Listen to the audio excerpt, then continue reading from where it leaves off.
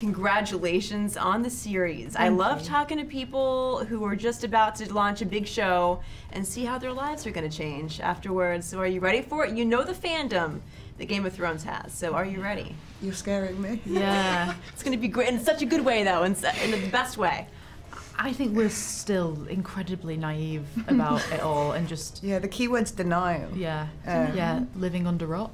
Just ignorance is bliss. Ignorance is bliss. What you don't know can't hurt you. Yeah. I don't know, it's very hard, isn't it? Because, well, we've only seen the first episode, so we haven't seen the whole series. Yeah. It's very hard to know. It's very hard to know what will happen, I suppose. We might not be in it. We might not be in it. Yeah. That'd be the biggest surprise of all. Yeah. We're not in one. Like, you know what I mean? Beyond that, I couldn't tell you. That's the only episode that I've gotten to see. But already I know it's going to be a monster just like Game of Thrones was. So, tell me about each of your characters. I know we only have 5 minutes, but like in the easiest context possible. Yeah. Briefly, I play Lady Alicent Hightower. Best mates to Rhaenyra Targaryen, the realm's delight, the princess, and my father is the hand to the king, and quickly realise that I am a pawn in his political agenda. Rhaenyra is, eldest child to King Viserys Targaryen. She doesn't expect to inherit any power. She's born a girl, was the pity, and you know, women in this context live in a really restrictive environment, and she is born knowing that her father needs a male heir, and that she is not that male heir. And so she's a person who feels a bit like an outsider within her own family, and certainly within the court. Alicent, I think, who does a better job of navigating that environment, is at least early on a sort of like interpreter or a translator for someone who's really bad at it. And I think broadly, Rhaenyra is a person trying to find a way to live authentically. Does she even want the throne? No comment. Of course she does.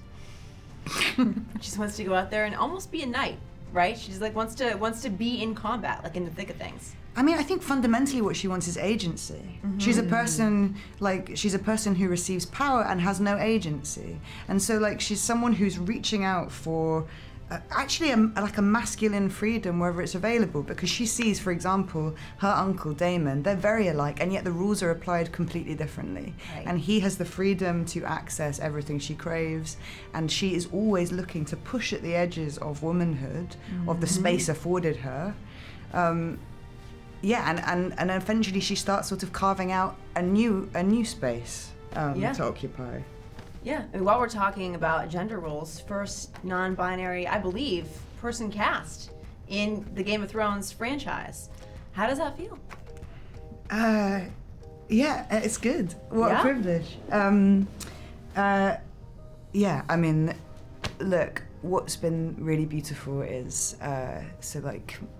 both of us started speaking to Miguel Sapochnik, who's one of the co-showrunners, really early, and he made it really clear that all of me got invited. Just like honestly, I haven't been out at work before, and broadly speaking, that's stuff that gets left at the door, and that wasn't the case here. Everything got invited, and you know, broadly, doesn't matter, like it's of no consequence, but it has been really nice to play a character who feels at odds often with the way that they are read by the world, and I do feel that that's something that I am like deeply interested in and have some experience in, so it's, you know, that's been an interesting part of this whole process.